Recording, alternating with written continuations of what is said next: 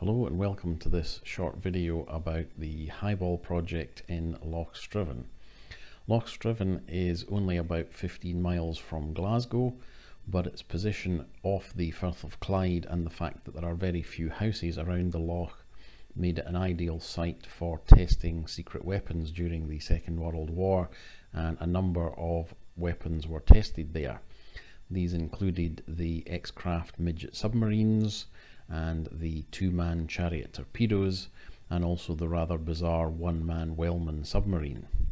We're particularly interested in the Highball bouncing bomb. This was a spherical object approximately 3 feet in diameter, and it consisted of a steel cylinder which held the explosive charge, although we know that none of the bombs dropped in Loch Striven actually used explosives.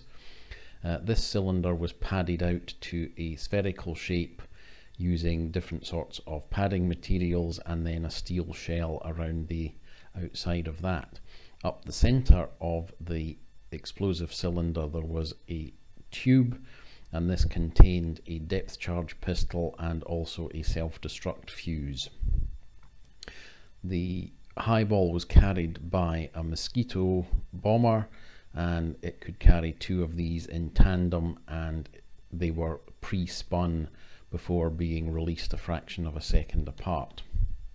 The Highball worked in the same way as the famous Upkeep Dams bomb, and in fact in the Dam Busters movie, when you see the shot of the bomb skipping across the water, this is actually archive footage of a Highball filmed on Loch Striven. What it did was to skip across the surface of the water over any anti-torpedo nets, struck the ship, and then the spin carried the Highball down underneath the unprotected keel of the ship, where it would explode and hopefully inflict fatal damage on the ship. The key target for all of these secret weapons was the German battleship Tirpitz, which was moored in the Norwegian fjords, where it was a threat to the convoys going from Britain to Russia. In order to simulate an attack on the Tirpitz, the Navy supplied a redundant battleship which was moored in Loch Striven, and it was used as a target for Highball and the submarine weapons as well.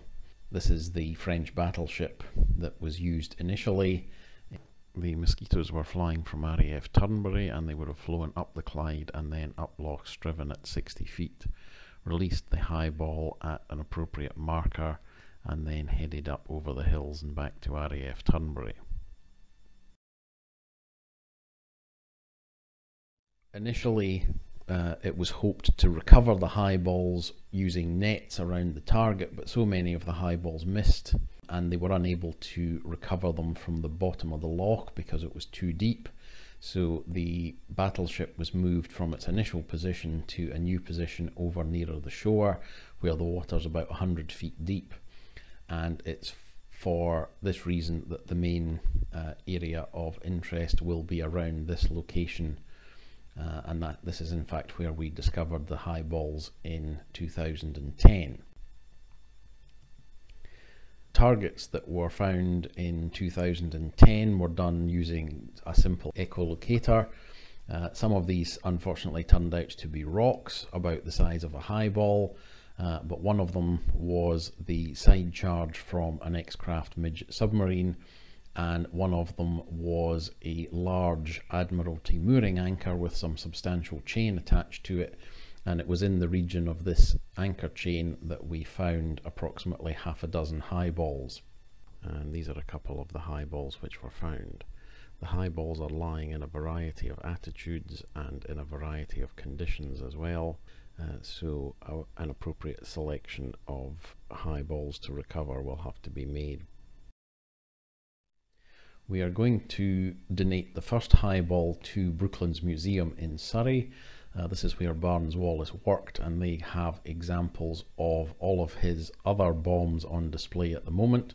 Nobody actually has a Highball on display, so that's one of the key reasons for wanting to recover one. If we manage to get 2, the second will go to the de Havilland Aircraft Museum in Hertfordshire because of the connection with the Mosquito.